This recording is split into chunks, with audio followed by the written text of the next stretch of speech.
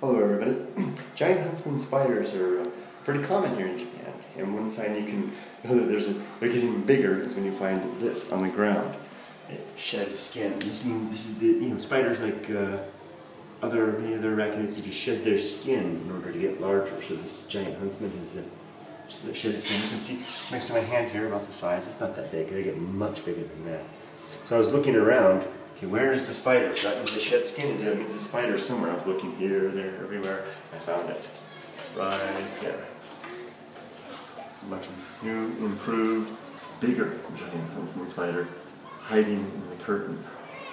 Look at that big guy.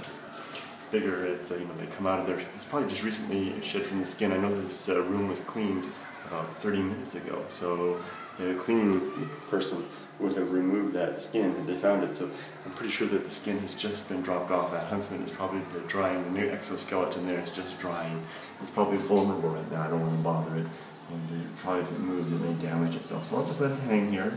They come in through the open windows like this here in Japan. And leave the window open, you get a big spider. Especially if you have a lot of rain like we had last night. Over the weekend, they call these rain spiders also. And because they come indoors, they get in your laundry. Like it's quite large. Look how much bigger it is now compared to my hand here. I don't want to get close and bother. So my hand's kind of far away from it, but it's much larger than what we have in the skin. I wish I could get a better shot of it.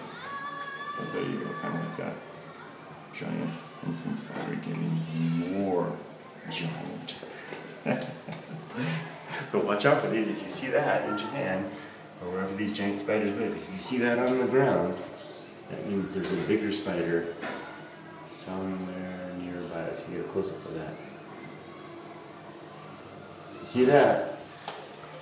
Look for that. Bye-bye, everybody.